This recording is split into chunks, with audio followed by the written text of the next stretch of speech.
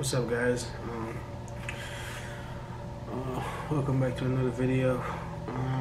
Honestly, bro, I don't even know how to feel right now. I've been sad all day.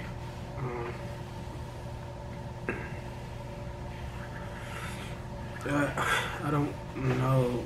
I don't think I should make this video. I don't know if I should make this video. I genuinely don't know how to feel, bro. Like, I don't know, man. Yo, I'm sorry, but one of my idol, Kobe Bryant, passed away this morning due to a helicopter crash in Calabasas, California. And the saddest part about it was his 13-year-old daughter was with him. I think they were heading to a basketball game. So she passed away as well. She was only 13. She didn't even get to see. She didn't even get to live her life, bro. I can't fathom the pain that her family is going through right now. Kobe's family, I can't fathom the pain that they're going through right now. It's absolutely terrible. He was a husband, he was a father, he was a brother, a son. He was one of the greatest basketball players of all time. To see him gone so soon, he's just crazy. He was only 41 years old. He was just starting to, he retired from basketball. He was just starting to live his life with his family, starting to, becoming a father, being there for his kids. He was just starting to do that. And for him to be gone already, just like, it's unbearable, man. I don't know how to feel. Like, you guys, I honestly don't know how to feel.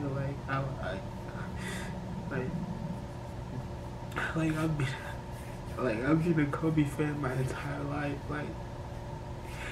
He legit inspired me to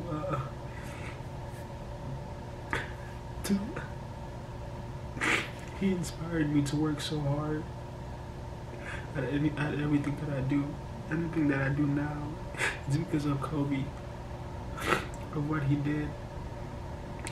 Not only he was one of the greatest players, he was one of the greatest player on the court, but also he was a role model. Like he inspired generations. Like it didn't have to be about basketball or anything. It didn't have to be about sports, but it was just like his work ethic that I love so much, that his work ethic is something that you could incorporate in your daily life, whatever your passion is. It's crazy to see that, man. I don't know. I'm sorry, I'm crying. I can't help it, man. I can't help it, man. It's been a sad day all day. I heard the news when I was at work. I did not want to believe it. I genuinely did not want to believe it, man. I was like, no, this is not true. Not Kobe. Like, not Kobe. No, this is not true. Like, I did not want to believe it. I didn't believe it for like at least an hour. I was going through Instagram. All I see is RIP Kobe, and I was like, oh my god, this might be true. There's no way that's a fake news. And not to be selfish, rest in peace, like, to the rest of the people that was involved in the crash. I'm sure their family is going through a hard time right now as well. I'm sure there was fathers, husbands, son that was in the crash, that their family is going through the exact same thing that Kobe Bryant's family is going through. So my deep condolences goes towards them as well. Yeah, it's not. We can't be selfish that just Kobe. Yeah, Kobe was great, but like we have to look at the family that lost their lives as well in the plane. I don't know. It's just hard for me, man. It's just really hard for me to. I still don't believe this news, man. I still think it's fake news. I don't want to believe it, man. Like, I don't want to. I don't want to believe it. I really don't want to believe this news, man. This is not real news. This is not real news. I remember in school, man, like, back in high school, we used to play basketball. Like, literally, every shots we would take, doesn't matter if it was real basketball, on paper, we just yell Kobe. Like, that was like one of the greatest memories, just to yell his name out, Kobe, and then making the shots. Best feeling ever. Man, I honestly don't know how to feel right now, bro. Like this is like one of the worst thing. Wow. Not Kobe, bro. Not Kobe, man. Not Kobe. I don't even know if I should post this video, because half of you probably don't even know who I'm talking about. But yeah, Kobe was my idol. He inspired me in so many ways that it's unreal. Like, he's gone. Like, he's actually gone. There is no more Kobe. He's actually gone. Obviously, his legacy is gonna live on forever. I just hope that the league, the NBA, shows a lot of respect for him. By literally, I think every team in the NBA should retire Kobe's jersey, number 24. I think every team, literally in the league, should retire his number. Like, he did so many great things for this game of basketball that it's unreal, man. But I'm about to play this video for you guys. I'm about to play the top 10 plays of his career. I'm definitely gonna cry. One of my favorite Kobe memories is the 2010 final against the Celtics. But I literally I watched literally every game. I was still young, so I would stay up super late to watch the games. I would get yelled at because the TV was too loud, and I had to go downstairs to watch the game.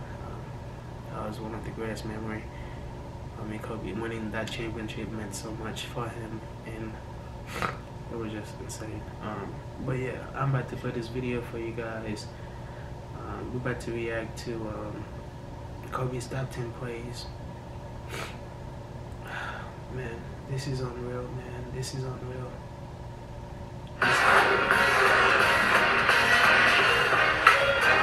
This is unreal. Look at the hustle of Lamar Odom. Off to Kobe Bryant. I remember that play. I was really young when that happened. I was really young. That was crazy. I was going crazy. I had no idea what I was doing when he did that play. I was young. I was just watching basketball. I didn't really know of Kobe back then, but I used to watch basketball a lot, so I remember that play. And Kobe with emphasis. Just looking, gets it to Bryant. Bryant dribbling, has to put it up with the buzzer. Banks it in! I remember watching this game, bro. That was like one of the greatest buzzer beater I've ever seen, like, live. And like, I was like, there's no way he's making that shot. He was literally off one leg and then just, wow, it was insane, bro. Like, it was like, I was like, there's no way he's making that shot. Literally, I think, was it D-Wade? Yeah, I think D-Wade was literally all over him, like literally smothering him. I was like, there's no way he's making that shot, and he banks it in off one leg. I was going insane. He banks in the three! I was going insane. And the Lakers win the game! And that is just greatness. And like, that's definitely one of my favorite photo of Kobe Bryant. You could see the the greatness in his face, the like hunger, how much he really loved the game. Like he literally gave the game all he could. Like it was insane. But that's definitely one of my like I just like the fierceness of his. But this is sad, man. Actually, I don't. That was old. I don't remember that. I was really young.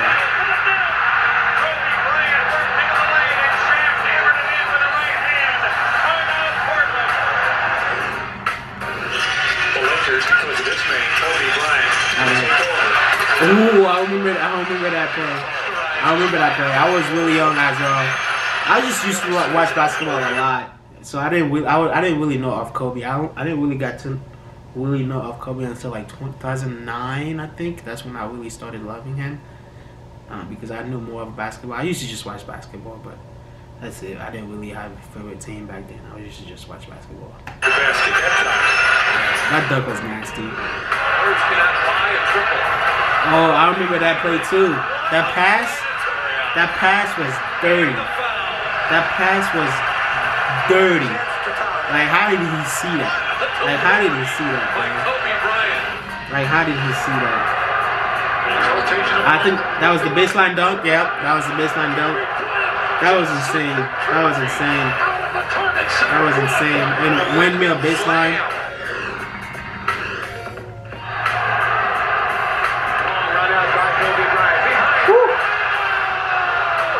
That's dirty. It's all what Kobe does best, and that's bring people to their feet with a sensational play.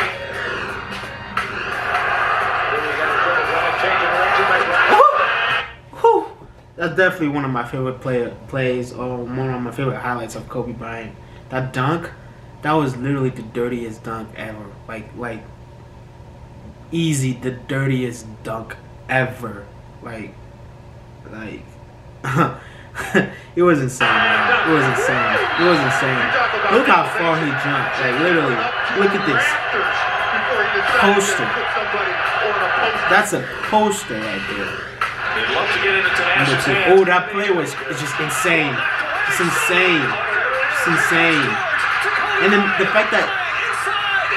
fact that not only that, he got a game winner too. He got a game winner out of it too. He tied the game, took it to overtime, and then hit a game winner. That was like just insane.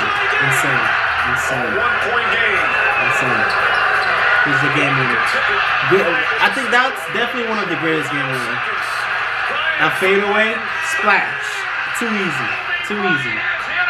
Too easy. Too easy. Too easy, bro. Number one, I want to see it. Number one. Oh, that's the 81 points. Yep, 81 points. Definitely one of the greatest moments of Kobe Bryant. Definitely one of the greatest moments of Kobe Bryant. 81 points. Definitely. He was a man on a mission for that. He was a man on a mission. I'm surprised he didn't get 100 points. He didn't get 100 points. Anything on your What is this?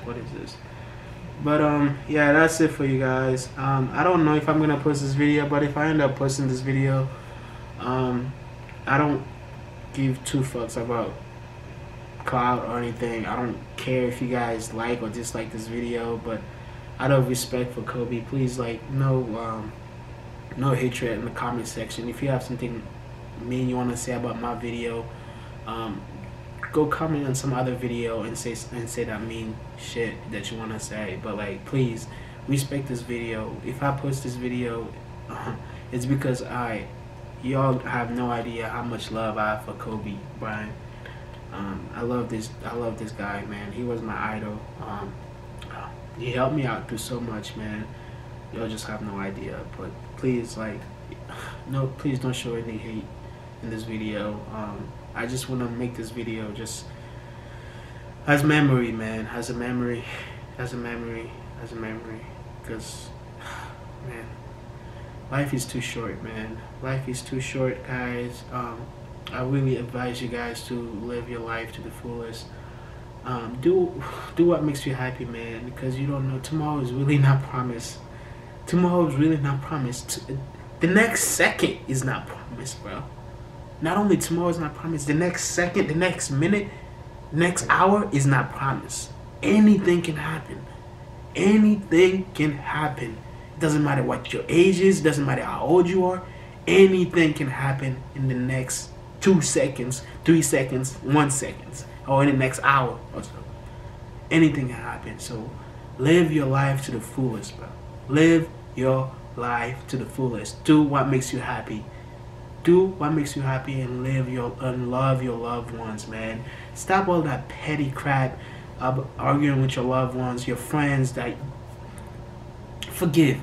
At the end of the day, when that person is gone, what are you gonna do?